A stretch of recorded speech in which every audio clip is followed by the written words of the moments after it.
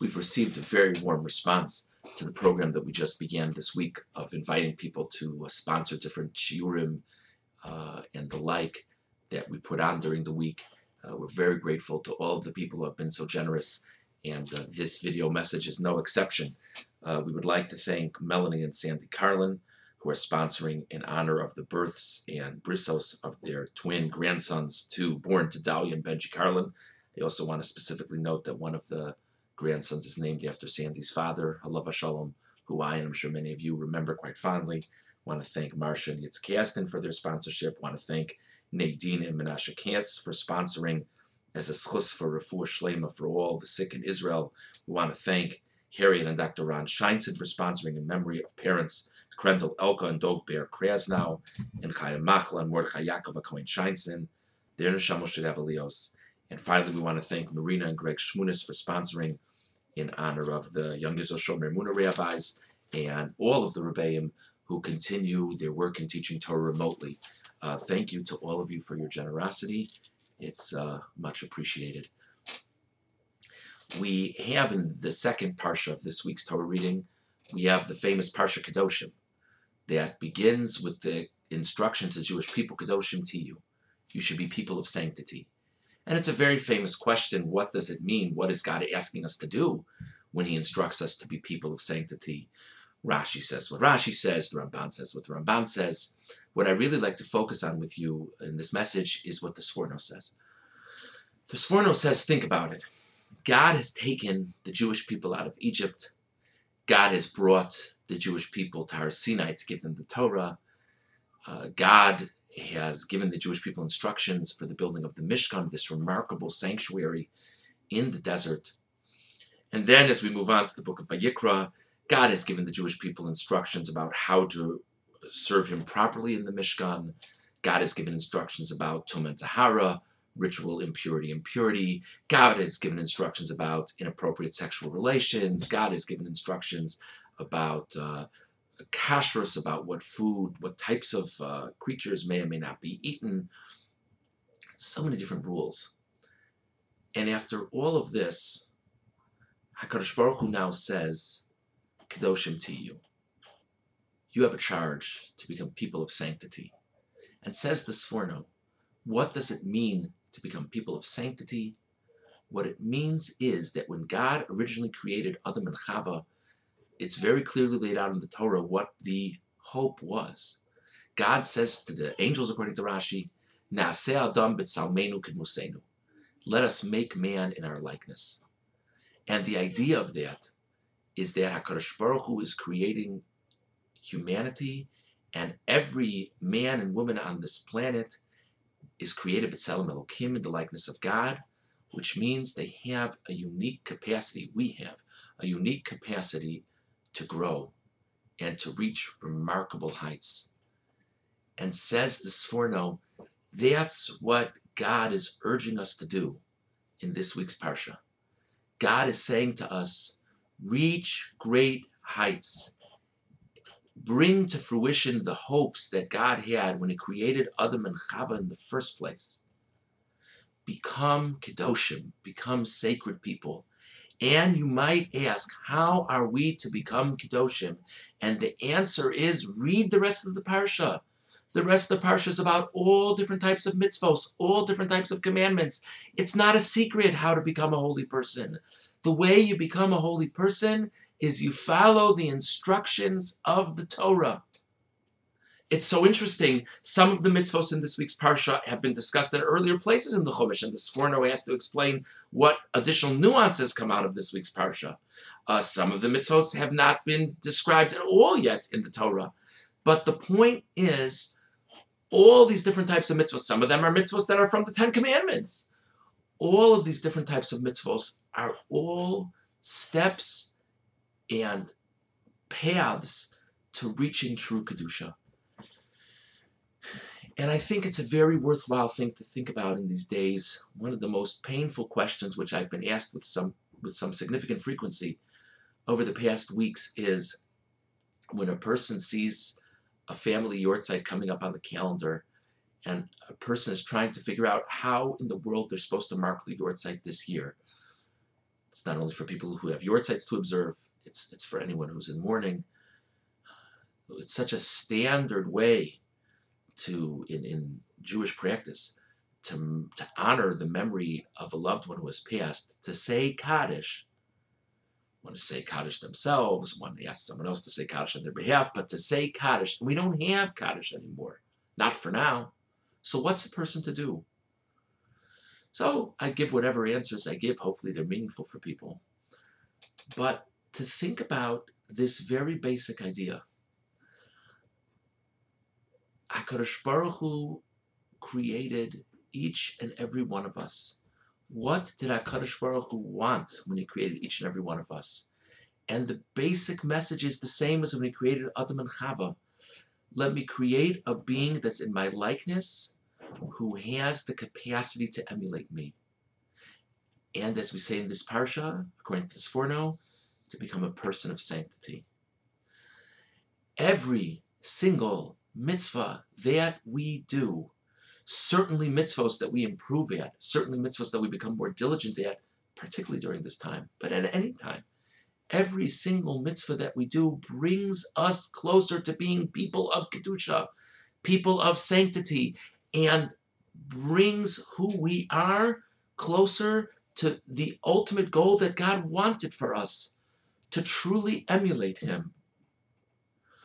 Could there be a greater nachas ruach, a greater pleasure for the neshama of someone who we were close to, who no longer is of this world, to look down from heaven or to be informed in some way in heaven that their loved one is better and better going along the path that God laid out for all of mankind? It could be that we treat people better. Kibud Avim is the first mitzvah. Honoring one's parents is the first mitzvah after the directive of Kedoshim Tiyu. And there are numerous other interpersonal mitzvahs in this week's Parsha. It could be we make Shabbos more meaningful for ourselves. It could be so many different things. But if in some way we live a more godlike life, if in some way we live a greater life of sanctity, that's the greatest gift we could give a loved one. What a pleasure for them.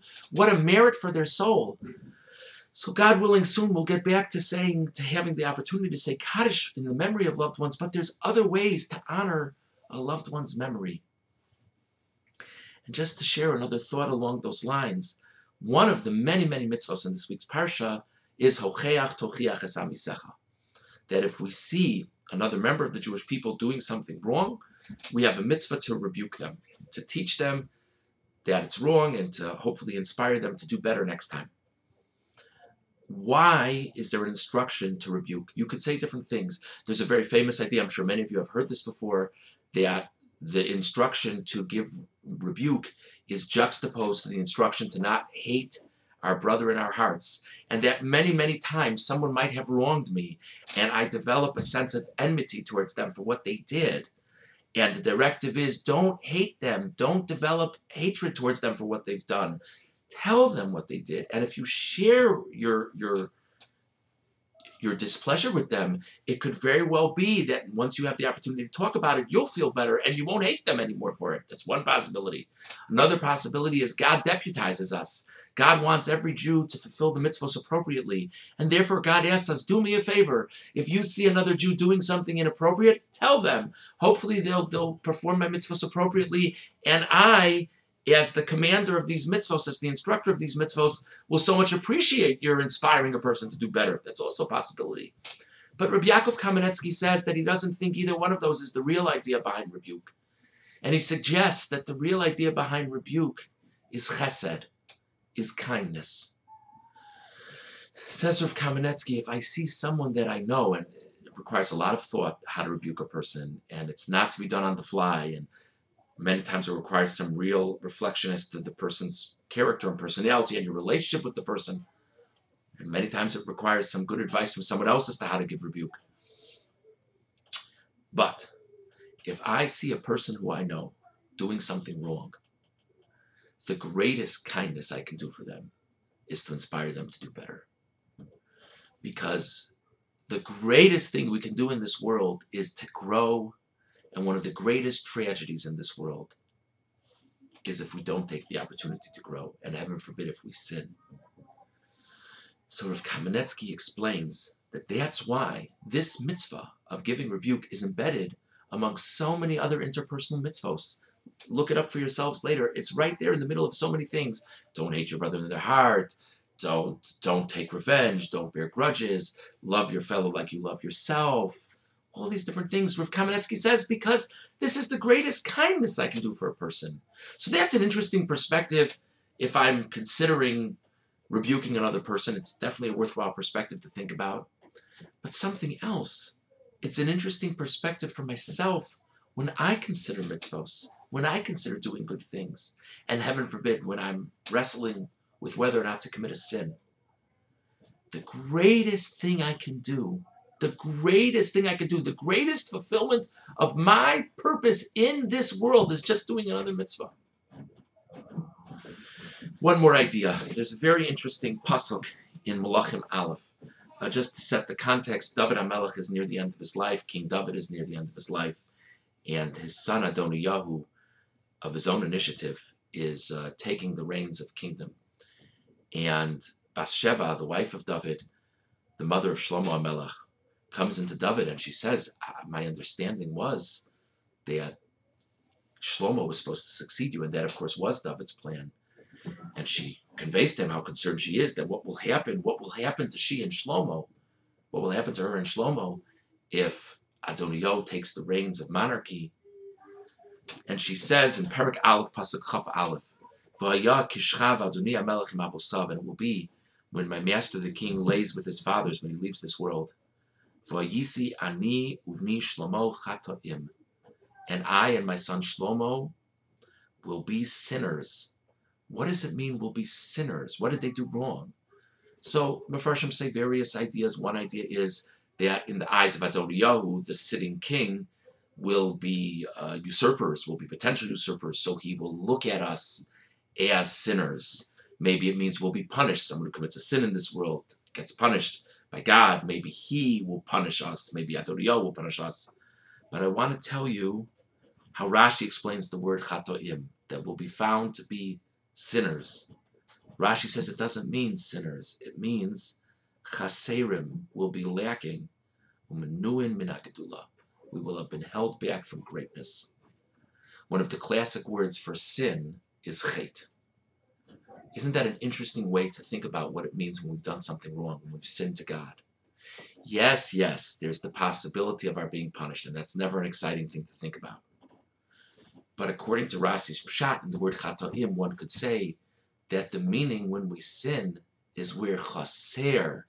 We've missed out.